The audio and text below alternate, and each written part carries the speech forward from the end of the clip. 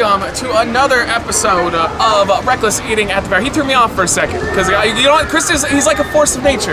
You can hope and respect that he'll not get involved with you, but if he's gonna do something, you let him go. What I am, I'm like a tornado that meets a volcano. They've made a movie about that. So this is Fruity Pebbles shrimp on a stick. Why? That doesn't even make sense. It doesn't, but Fruity Pebbles have been all over the fair this year. Yeah. What's going on with that?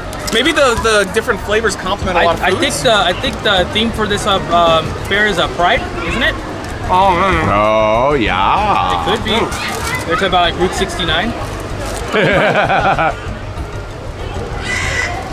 Oh God. The problem with the Fruity Pebbles is the Fruity Pebbles always end up on the floor.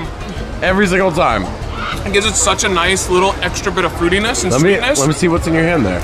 Oh, yeah. You'll like this. This is actually great. It's pretty good. It's weird, but it's good. The Fruity Pebbles actually are one of the things that stands out the most. I think that's crazy. I just taste nothing but cereal.